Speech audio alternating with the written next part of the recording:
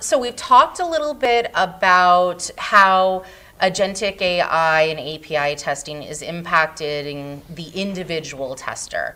But let's now kind of switch to a broader concept. So how is it impacting the QA team workflow overall? What benefits does it bring to the team? So it's going to help QA keep up. I think in the age of AI, we're going to see more code that needs to be tested, not less.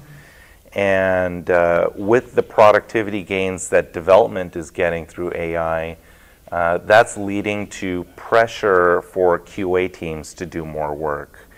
And testers are going to benefit from AI doing more and more of that grunt work, where QA is going to start acting more as overseers and critical checkpoints in the QA process. And this is really a force multiplier at the end of the day. You're not really replacing a person, because you still do need to have people in place that understand the APIs, that understand what's happening under the hood of the application. You need those people there. But when it comes down to accelerating test creation, being able to increase your test coverage, your API coverage, all of that gets benefited with this kind of technique.